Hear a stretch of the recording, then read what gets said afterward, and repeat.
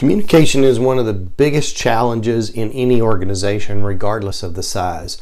I know when I was running retail stores, one of the biggest challenges we always had was keeping everybody on that team that was going to be there throughout the entire day informed about what's supposed to happen that day, what are the priorities for that day, what's going to be going on, what to expect, all of those types of things. So I thought I would talk about a few different tools that we used when we were working on improving communication. You know, if everybody doesn't understand the priority, if everybody is challenged with just going off and doing their own thing, you're really not operating at full capacity.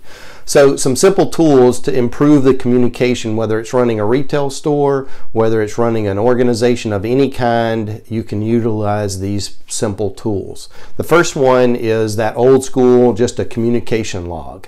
This could be a notebook in your office that everybody checks on and everybody takes a few minutes to read when they first come in for their shift. Things like that. Could be a bulletin board that you're going to put up for the daily priorities, that type thing. But any kind of communication log. We used to take notes every morning when we would do our store walks, and we would post that, and that became our communication log. Everything that we saw that day, everything that we were working on that particular day.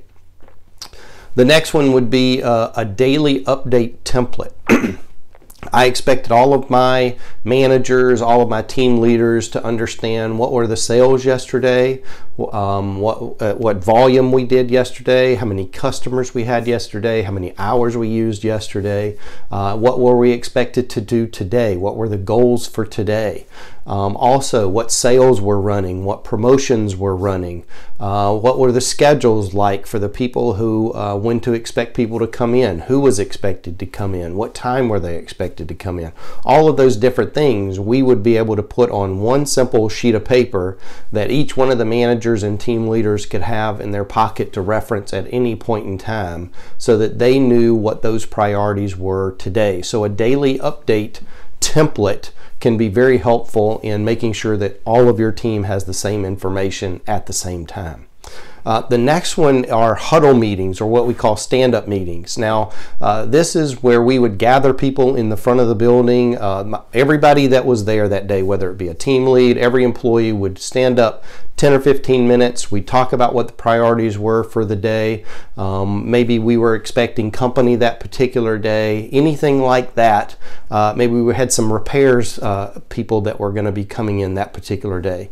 We would cover that in our what we call huddle meetings. Now, if you're not in a retail environment, maybe you're in a sales environment, maybe you're in an office environment, you can still have those types of stand-up meetings. They're very short, very to the point. Not everybody gets to speak. It's just about open communications. But we would have one at the beginning of the day, middle of the day, because we would have shift change because we were open late.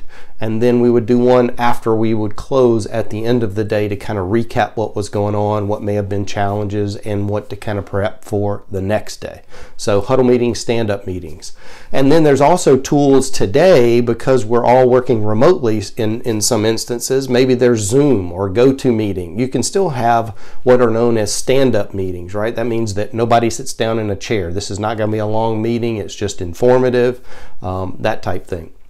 And now there are tools like Slack, Basecamp, all those types of communication tools that you can send messages out to people. But there's nothing better than looking your team members in the face, talking to them, seeing their expressions, seeing if they've got questions on their mind. Things like that are going to help you better communicate what today's priorities. And when everybody's informed, you can hit your goals much, much faster that way.